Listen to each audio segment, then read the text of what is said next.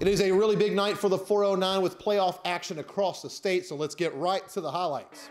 Let's start the night off at Cy-Fair High School, 5A Region 3 championship between the Beaumont United Shewolves and 4th-ranked College Station. Early on, Kira Boudreaux down low. She's going to get that one to fall. More from the Shewolves and KB down low. It's going to be the hoop and the harm. She was fired up after that one. After that, the Shewolves get things going from beyond the arc. Cameron Deal, kick out to Ashanti Mack. Money. More from BU. This time, Jasmine Sostan from the land of 3. Look at this one. Knocking it down, rattles home. And yes, United is headed to the state semifinals. They knock off College Station 57-49.